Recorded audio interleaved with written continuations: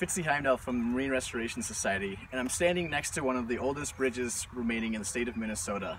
This recently completed project, in partnership with the City of Marine and the Marine Restoration Society, uncovered the history and restored this important Minnesota landmark.